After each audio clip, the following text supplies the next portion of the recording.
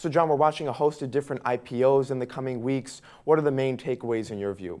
Well, next week's going to be a really big week for the IPO calendar. We've got a lot of companies coming public from a lot of different areas. There is a cloud-based tech company, Tintri, that's going to be coming out. I think that's going to be a hot one. There's a handful of biotech companies coming out. Biotech companies with products for breast cancer, for heart disease, and other indications. And you're always looking to see what kind of partners these biotech companies have, because a lot of them don't have revenue yet. But the big one next week is going to be Blue Apron.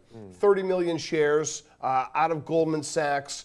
A lot of focus on the food industry with Amazon buying Whole Foods.